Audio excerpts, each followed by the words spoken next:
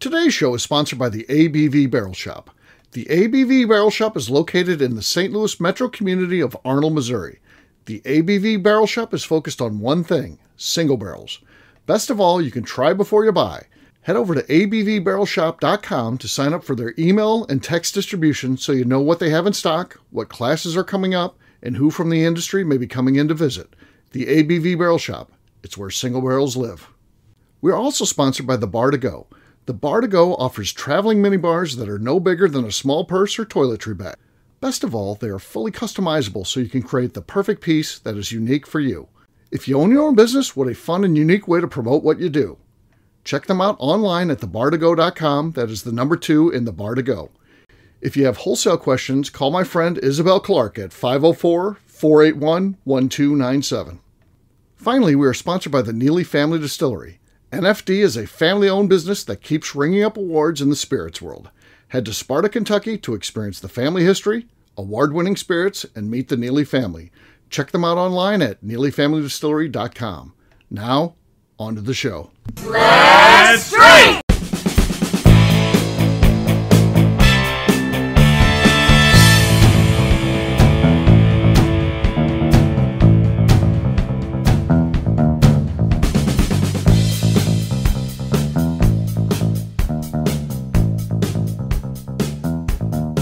Welcome to the Bourbon Daily, the podcast about everything bourbon delivered to you every day of the week.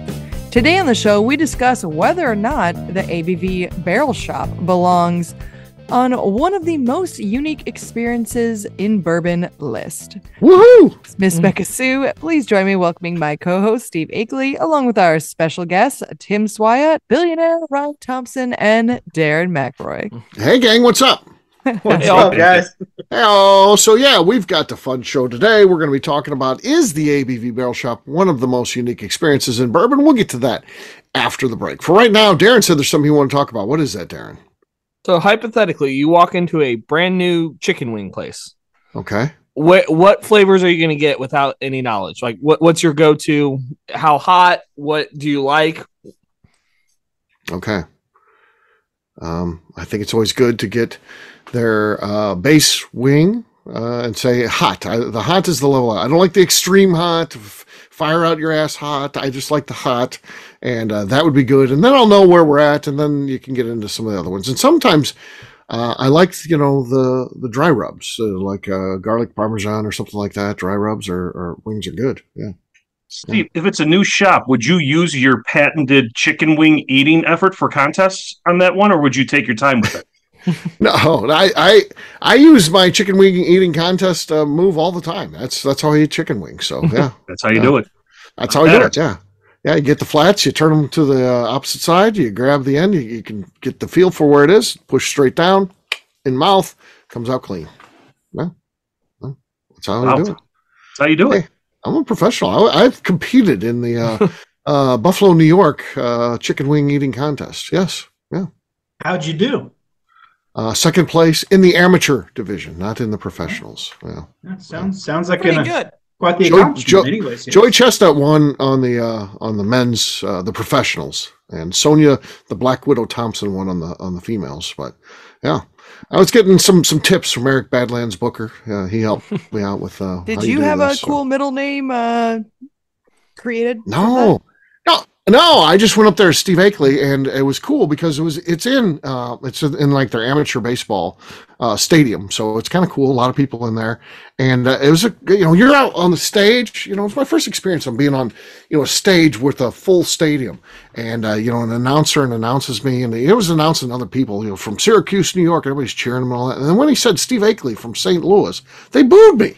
Fucking New Yorkers booed me. Sounds on brand. I thought it was just all fun, bro. We're in a goddamn chicken wing eating contest. Nope. Yeah, they fucking New Yorkers were boo, fuck him. Then when you stole second place from Fat Joe or something like that, who's local, then they got really pissed. You had to run out of there. Yeah.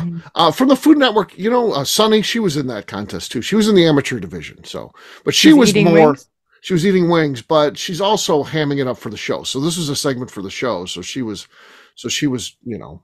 goofing on it and stuff like that. So yeah, she wasn't trying to win, whereas I was trying to win. So yeah. How many wings did you get down and how much time? I think it's like 5 minutes if I remember correctly, and it's not by wings. They weigh it, so I can't remember how many wings I ate, but it's all by weight. So they give you a tray, you eat through that tray, they take it back, and then they're weighing each one before and after, and then you get credit for the amount consumed. Not how many pounds did you get? I don't remember actually now. 27, I think you said. 27 pounds. Yes. No, I don't know. I'm not sure. So throw down some chicken wings. That's for damn sure. The guy who beat me, by the way, beat me by a lot. So, and he was, just a regular sized guy. I was way bigger than him. But the people that can eat like that could just do it. So yeah. That guy wasn't nervous, right? Right. Not he wasn't nervous at all. He knew he had it. He knew he had it. Yeah. Oh, for sure. For sure. The best part about mine was the warden gets nervous at stuff. Now, it's never stuff involving her because, first of all, she never does anything. So when I was on that stage and then they start booing me, this gets her nervous. She has to sit down. This is in the middle of a crowd. I mean, people are all standing up and all that. I see her walk over to a wall and then sit down on the ground because she's gonna faint. She's gonna drop. And yeah, she's had a lot of incidents. One time I had to get hernia surgery, and that's probably been 15 years ago now. I was probably about 40 at the time. And when you get hernia surgery, it's like below your belly button and above your groin area. It's like this area here. And when they cut it, it's not like just a straight cut. It was kind of a jagged cut. Anyway, so they leave you at the hospital. Of course, they get you out like that day. It was, get the hell out of here. And you got this big thing. It's almost like a diaper because it's oozing, it's bleeding and all that kind of stuff. You put it on there. And I'm going out, I'm like, I got to get in the shower. They told you when you can take a shower because you can take that fucking thing off. And the wife comes in the shower. She's like, let me see that injury. And I said, okay. And then I show it to her. She leaves. Now I'm not very steady on my feet at this point. I just had surgery, and I mean it's a big cut across your belly. I mean it's a hard time moving. She gets out, just walks out, leaves me alone in the shower area, not dressed or anything like that, and is like, I got to go lay down. I'm like, I need help. I can't even bend over to put my underwear on or anything. I can't do this. And she's like, nope, I got to go lay down. So she goes and lays down in my sick bed, which was set up for me. Normally, of course, we're two people in one bed. But because I had the surgery, it was going to be just me because, she just fucking gets in there, just goes in there and I've taken a nap. From chicken wings to talking about acres growing. Only here. Oh, yeah. Yeah. Oh, Steve, well, the honest part, she wanted to take a look to see if you got a haircut.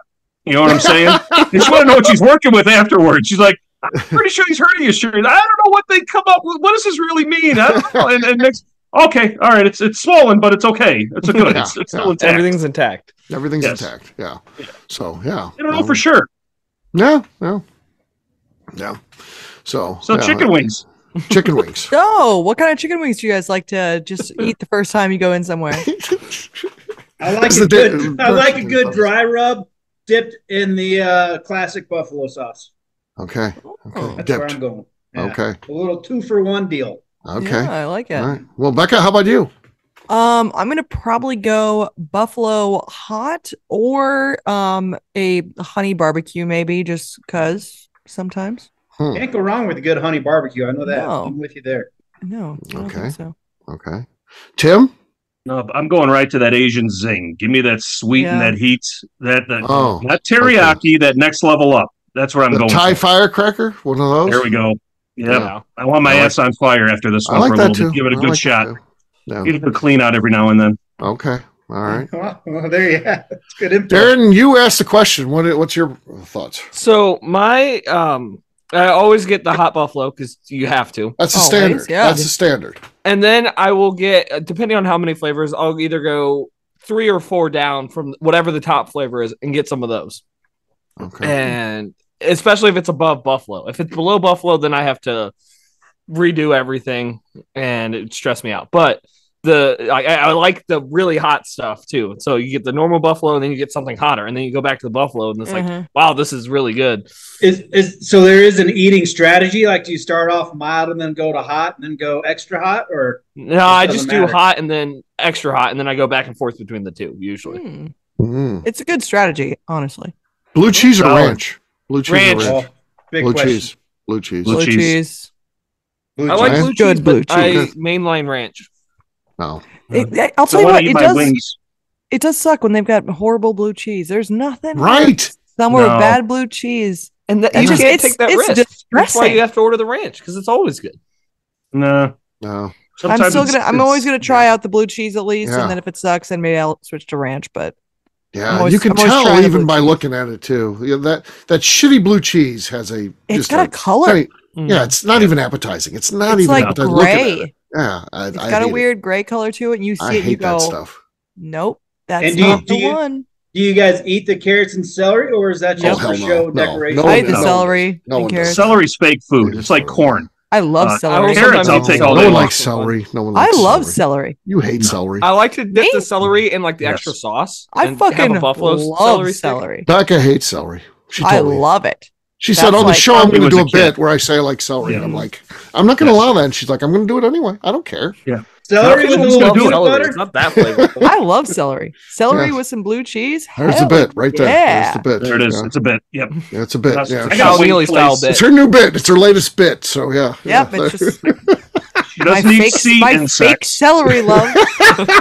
Seed bugs, but she loves celery. She's getting paid off by Big Celery worldwide. Oh yeah. That's why she's saying this. Yeah. Checks in the mail now. So I will add this one though. If they have a gorgonzola option, take it. Yeah. I got a wing place that offers blue cheese, ranch, and gorgonzola. So I order a blue cheese and a gorgonzola. It's a different experience. It's well worth the time. Yeah. That's what kind of fancy ass wing places are you going to? That's what I'm saying. That's right. I went to the melting pot what last in night. the Chicago is going on there? Jeez. That's Wyatt, I've never seen you at my country club, bud. Yeah, that seems like oh man, that's because I'm with the staff. You know, I sneak it out the back. There you go. On that note, guess what, gang? It's time to drink. What is everyone drinking? Let's start with Beka. Oh, you're starting with me. I have got let's see, who's this from? The Scotch and Malt Whiskey Society. Oh. I guess it's a Scotch. I thought I grabbed the bourbon one, but they just buy barrels and do fun stuff with them. But sure. This is what I'm gonna do, I suppose. Okay. Decent. Might be enough. It would have won last show for sure. Though Becca won last show anyway, but that was better than anything in the last show right there. So, all right, Tim, you're next. All right. I stumbled on a bottle of 10th Mountain American Single Malt, batch number 1. Our friends over at 10 MTN Mountain on all the socials. Tell me that came through. Nope. No, it didn't come through at all. Silent. When have we ever heard anything that you popped? Right. Right. All right. Ryan Thompson, you're next. Choosing a bottle from the Northwest, a little westward American single malt whiskey tonight. Okay. Let's see here. That was good. I heard it. Was it? Was it good? Was it good? Not good enough. No. All right. Darren, Darren, I have the same expression every time. Darren, you're next. I have a pick here from the ABV Barrel Shop, the Rye 3 16-year-old light whiskey that is out of stock, but Ooh, got her. Oh, I think that's the new lead. That's the new lead. I think you got her. Be careful though. I've got Deer Hammer here. Pretty boy. full bottle. Pretty full. Let's see. Let's see what we got. Swide on the set. Yeah, just short. Just short. Fell short of the goal line. Darren's. And apparently Ryan thinks it should be him, but it was Darren's. Clearly. Oh, it was Darren. Clearly. Cheers, gang. Ryan thinks it's Cheers, always everyone. him. Cheers. All right. We're going to take a quick break. And then when we come back, it's going to be time to talk about, is the ABV Barrel Shop one of the most unique experiences in bourbon? We'll do that in just a few.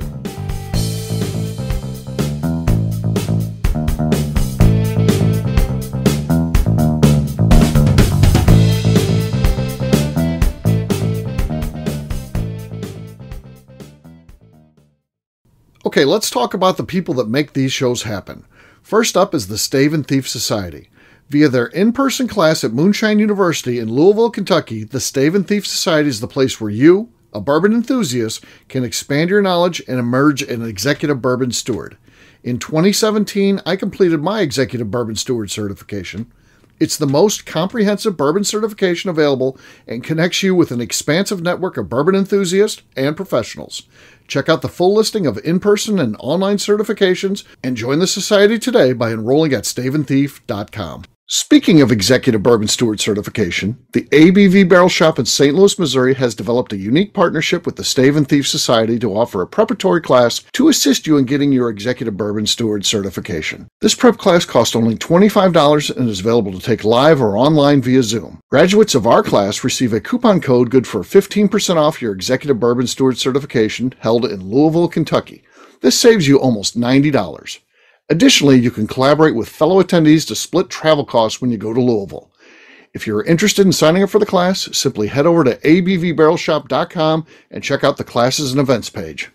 Last but not least, we are sponsored by Neely Family Distillery. Royce Neely is the 11th generation distiller in one of America's oldest distilling families.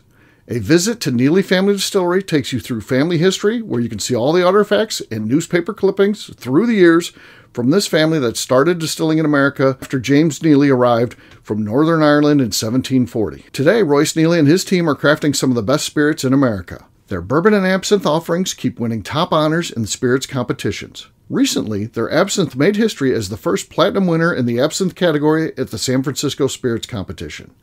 Neely Family Distillery is definitely a bucket list destination if you are a bourbon fan. Learn more about their spirit offerings, visiting their facility, and the awards they have collected over at NeelyFamilyDistillery.com.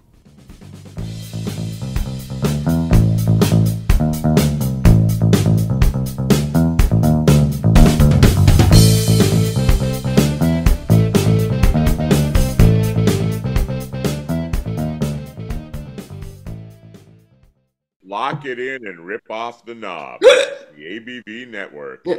Abso-fucking-lutely. Yes. All right, Kathy, go ahead. Oh, I thought that was it.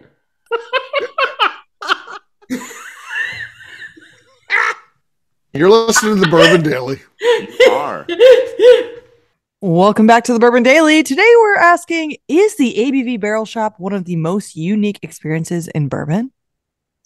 Yes, we are. So, you guys have all been to the ABV Barrel Shop. Everybody on this podcast has been there. Yeah. And I have. And you've done a lot of different things in bourbon. You've had a lot of bourbon experiences. Does the ABV Barrel Shop deserve to be on the list of one of the best things to do in bourbon? I think any liquor store leading the way in the whiskey category and the unique offerings, such as your shop there, certainly has a place on the most unique experiences in bourbon list. I am all for it. I give it a thumbs up. Yes, you should. Okay. Yeah. We got the Ryan Thompson endorsement. That's huge. Wow. Our PR person is just taking note of that right now, putting it out there. Yes. I don't know. What do you think? I would say yes as well. Because where else can you just taste so many unique barrel picks? Yeah. I mean, and also purchase them as well. That's the other thing, because there are a lot of very large bars that have numerous barrel picks, but you can't buy them necessarily. Right. You know, so yeah, I'd say the fact that you can both try and buy is a pretty big deal. I don't know that even in Kentucky, if there's a store that has more barrel picks than us. Now, I hear that there's a couple in Nashville that have a lot of barrel picks. They're bigger stores. They're full-service liquor stores versus us. We're just barrel picks. But that being said, they have 3 Knob Creeks and 2, Maker's Mark. A lot of the normal stuff. Whereas the boring stuff. That's why I said the unique. That's stuff. right. I don't want it. We have the unique stuff. Yeah. We try to stick out of having the 11th Knob Creek pick in the market. But that's not who we are. We don't need that. So we want to be a place where you go and try something different. So yeah, that's something for sure. I definitely think it's one of the most unique, and not only just in liquor stores. It is probably one of the tops in that category, because like liquor stores, a lot of them are the same. There's a few others out there that are doing something interesting or something different. But what we do at the shop is just so out there and so different from anyone else. But also, just as a whiskey experience in like the St. Louis area, you can't get much unique than the classes and everything that we do hanging out there. Yeah. I do think we have some of the most creative classes in the world of whiskey. I think we continue to reinvent ourselves and come up with new things and challenge ourselves to come up with something unique and fun. And this past week we had 5 of 7 nights we had classes, and they were all epic. I mean, they were all huge events. So yeah, fun stuff. Yeah. And so, Darren, your 360 review is going to come in pretty positive after that statement there. So well done. Your performance review is. I'm going to give you a 5-star on that one. Okay. So there you go. As a whiskey drinker, I'm not part of the shop. I am a syndicate member. So full disclosure there. What I enjoy most about the Barrel Shop is the unique experiences that you cannot get all the basic stuff on the shelf. You don't have it. You don't know what you're going to walk into every time. And the try before you buy is a huge upsell. The ability to check inventory on the website, as much as I know I come down there because I've got a kid going to school down in that area. So I come down every now and then to stop in, and I make it a point to stop by because you never know what's going on when you pop in. And I'm not talking about KK's pop-ins. That's a whole other story. Right. But KK does pop into the ABV Barrel Shop a lot, and she stays for a long time. So you can see KK there. What I love most about the Barrel Shop, what makes it unique, is when I talk to folks in the industry, they're aware of it, and they say, when I'm in town, that's a place I got to try to get to, or I haven't been there yet, and I got to get there. And it's an account that they don't even have a single barrel there yet, but there may be something come down. They want to do some business with them because they appreciate the single barrel experiences. And when you tie in the education and the what I strive to do myself in some of these trainings is the authenticity and the accuracy of the information being shared and meeting drinkers of the category where you're at, because drinking whiskey, especially single barrels, can be very difficult to start with if this is your start in whiskey, moving into the category. But there's a whole host of varieties and education, and meet you where you're at. It's not pretentious at all. It's camaraderie, and I think the people are becoming family that come through that place, which I think is very interesting. Not like any other liquor store at all. Right. And it's meet you where you're at, and buy something. There's no stupid questions at all, which I love. Yeah. We had a group in the shop today, and so there was 6 of them. About 3 of them weren't into whiskey at all. They were just the wives accompanying, hanging out for the day. And but when they were leaving, they're like, "This place feels like home. Like this is our first time in here." But you just sat down and had a conversation with us about whiskey and taught him a whole bunch of things. Changed the one guy's life a lot. He came in hating Rise and then left loving Rise, and so it was a little bit hard for him to swallow. But just the looks on their faces makes me confident in what I said earlier. Yeah. We do treat people like they're at home. Everyone gets greeted at the door. We talk them through. We find out their level of expertise, what they're looking for, and try to help them. And there's certainly some people want to come in, they just want to shop and find the stuff themselves, and we let them do that. But those that have questions, and we help them find out whether it's a flavor profile or if they're just beginning their journey. We help walk them through what might be of interest to them. So. Yeah, it's a true full service liquor store where the people behind there are knowledgeable. We're not, when you go into certain places where they don't know anything other than they want to push you towards their store brands. That's the only thing that they're tasked with doing. We're not that place. We're a place where you can actually legitimately talk whiskey. And and we're pretty proud of that. We're also proud of the work we do in the local community. We donate a lot to the ALS Society, chapter of St. Louis, based on our friend Rick Brenner. That's a personal commitment that we have at the shop, and then we also are involved in any charity in the community. We donate a card that's good for a tasting for 10 with a class that is a $400 value, and we get out probably 10 of those a week now. We're in the middle of that season now. That kind of slows down during the summer when people are on vacation, and that then picks up again in the fall, then kind of dies off again around Christmas, so people are doing other stuff. But right now we're in the middle of the season where it's literally like 10 a week, and we help out everybody we can. So that's a cool thing. I'd even add too, it's almost like a destination. It's almost like a museum there too as well. So just walking around the store, you're seeing a lot of bottles, but look at the different artifacts from the bourbon history, from the stuff that's going on around there. I mean, it's almost turned into a museum as well. That's true. I would argue. The store, just looking at the artwork that you guys have around there, all the tins, all the various different parts of history, and the advertising history that's been lost. Yeah. That you find and you display in the shop. Yeah, we collect those. I've always been a collector of that stuff, and I mean, I still have my best stuff at the house, but I put a lot of cool things in the barrel shop for sure. So, yeah. Hey, what does that demographic look like for you? Like first time guest coming in versus return, and what is kind of the level of knowledge within the whiskey or spirits category, et cetera? How does that look for you? Well, I think that the ones that are telling you they're new are literally are very new to it. The whiskey's such a weird thing because people are very guarded, and and again, it goes back to this idea of no matter what your level of whiskey is, if you're a whiskey fan, probably within your group, you're the whiskey expert, and that can be someone who just casually drinks. Or someone who goes to the Bourbon Trail one time, and everybody at their office is like, "Boy, this person really knows." They went to Kentucky to go to the Bourbon Trail. That's it kind of sets them up, pretty lofty in their mind. They're like, "I know fucking bourbon," and then they can walk it in with us, and this is all we talk about all day, every day. Yeah. It's a different level, and some of them are very gracious and accepting of that, and realize that there's a level of expertise there. And then there's other ones that think they just know more than you. You're just lucky enough to have this place for however that happened. But they know as much as you, if not more, because they've been to this place called the Kentucky Bourbon Trail one time. And then there's the guys that come in. Oh, I have 30 bottles at home. I know everything about bourbon. It's like, okay, that's cute. But we're not pretentious. We don't ever call them out or be mean to them. We don't do that. We try to help them, and some people are open to that, and then some people aren't. And no matter who it is, we want to be nice, and we want to help them, even if they're being a kind of a jerk to us.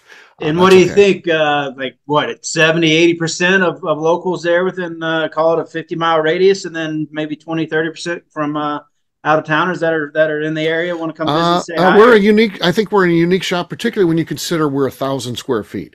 I would say that 50% are from locally, which would be within 15 miles of the store. That would be very local to me.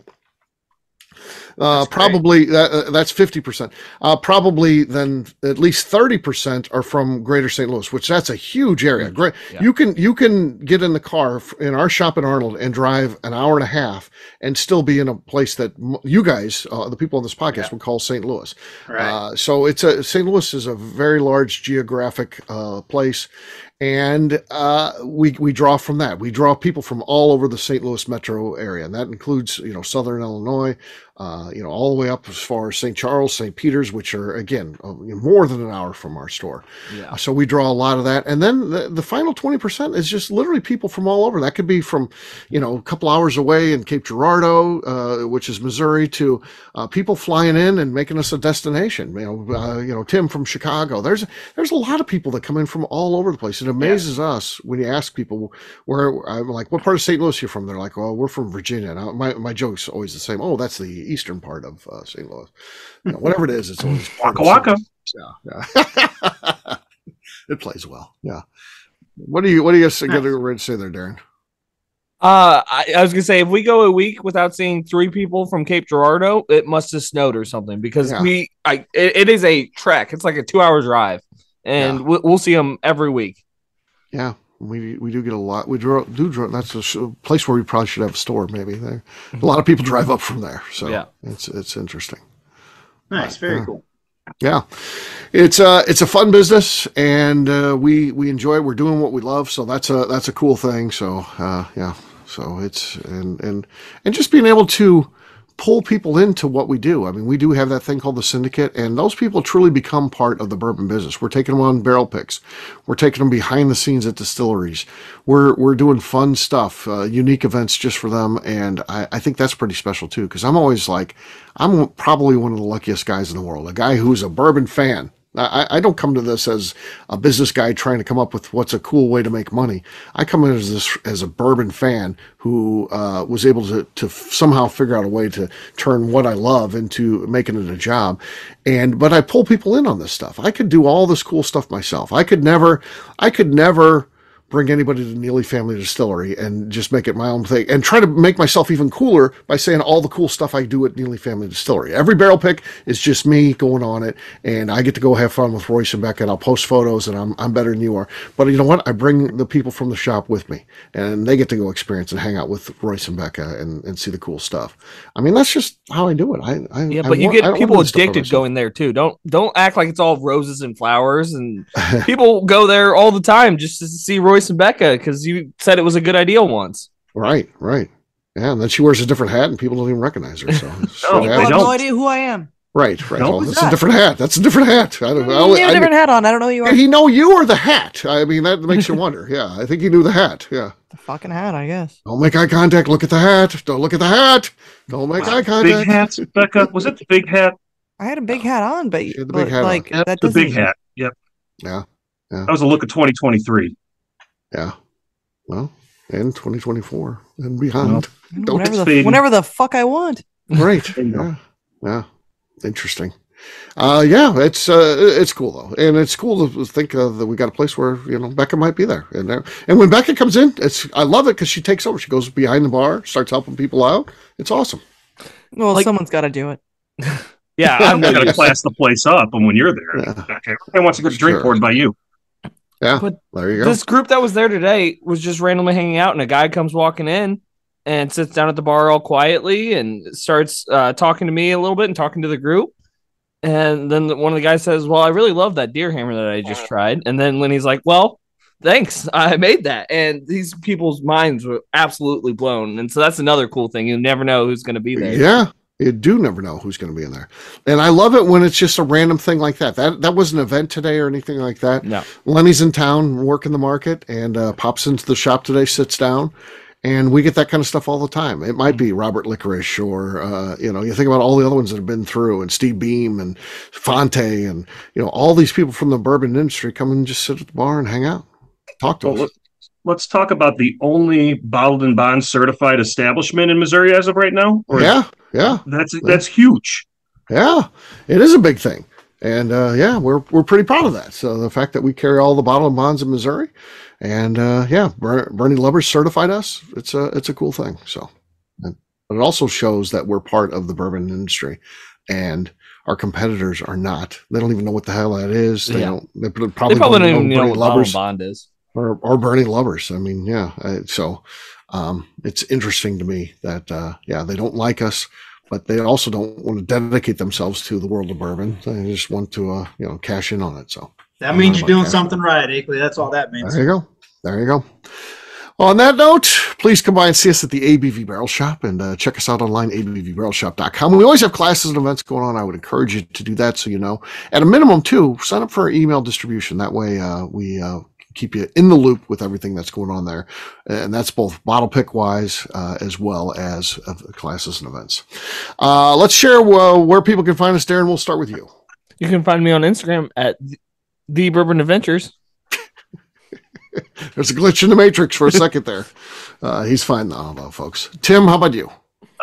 So you can find me at the Barrel Shop when I am in town, as also a syndicate member number 2 that I like to remind KK of as much as I can. Angry. Yeah. She gets real ticked about that. She was 2 minutes late to that phone call. You can also find me on Instagram at SwyGuy2112 and on YouTube at Our Flagship Whiskey. All right, Miss Beka Sue. You can find me on Twitter and on Instagram at Miss Beka Sue, 1K, no C's. All right. For me, I'm an easy guy. Ryan, did I ask you? Ryan. Nope. Glitch in the matrix. Ryan. My name is Skip. You can find me at across all socials at TIFMTN Whiskey, and our website's tinwhiskey.com, 10th whiskey with an E. All right, for me, I'm an easy guy to find at Steve Akeley, Twitter, Instagram, or Facebook. I've got a website, steveakeley.com. We've also got a company website, abvnetwork.com. That's the one you got to check out. Everything that we do is out there. We put all of our previous shows, blogs, so much more.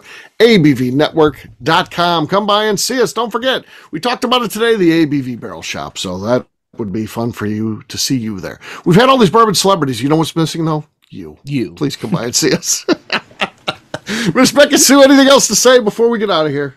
I just like to remind the audience to please give us a 5-star review that includes comments. It helps new people find the show, which is very important to us. If you like what we're doing with you, please visit our Patreon page at patreon.com/the ABV Network.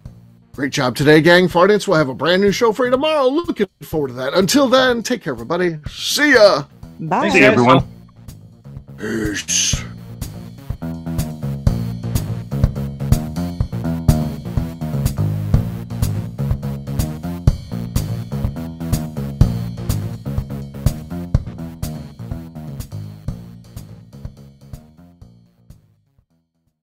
Before we let you go, let's talk about one last thing, the ABV Barrel Shop in the St. Louis community of Arnold, Missouri. The ABV Barrel Shop is focused on a couple of things. First of all, single barrels.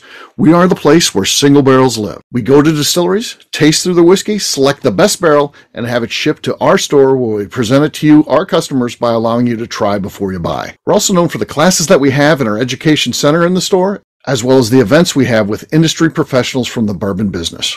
If you are in the St. Louis area, please come by and visit us at 6 Fox Valley Center in Arnold, Missouri. Or at a minimum, at least sign up for our email and text distribution so you know exactly what's going on in our shop over at abvbarrelshop.com. This is Steve Akeley, owner of the ABV Network, signing off. We thank you for listening to our programming and truly appreciate your support. The Bourbon Daily is part of the ABV Network. For more information or to become a sponsor, please visit abvnetwork.com. Thanks for listening and cheers. This has been a Steve Akeley production.